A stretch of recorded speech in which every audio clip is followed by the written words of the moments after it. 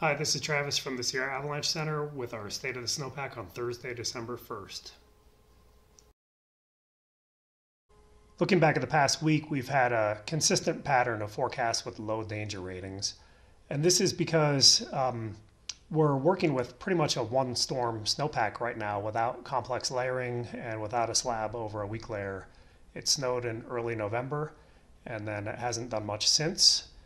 Even though there's a few hours of warm temperatures during the middle of the day, it's on average very cold. And so we have a cold and shallow snowpack right now with a faceted layer developing at the surface. This is a weak and sugary layer. Brandon shot a video a couple days ago that captures this well. Since almost the last month since it snowed, and we've got such weak faceted snow on this stuff.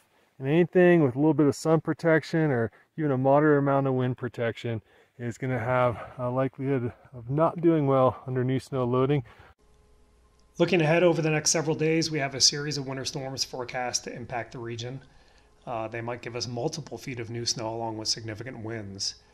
And on their own, these storms would be likely to produce new snow avalanche types like wind slab and storm slab avalanches. But because the new snow is falling on top of old weak snow, we may also begin seeing failures down in the old snow.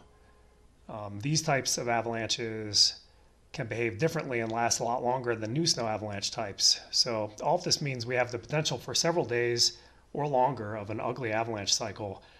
Keep a close eye on the forecast to see how this develops, and please be safe out there.